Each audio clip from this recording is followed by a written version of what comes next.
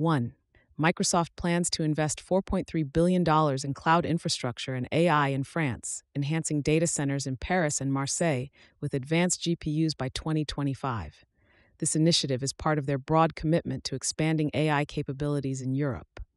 2. Microsoft introduces new features such as the recall feature for Windows on Copilot Plus PCs, facilitating users to search information effortlessly, alongside other tools developed in collaboration with entities like Providence and the University of Washington to pioneer in digital pathology.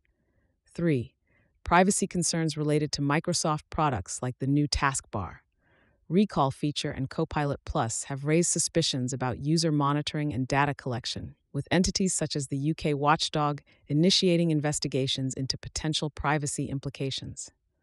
4. The new AI tools for Windows development were announced by Microsoft to significantly compete in the AI market against major tech giants like Alphabet, Amazon, and Apple. This includes innovation in AI PCs designed to solidify Microsoft's domination in the enterprise tech space. 5.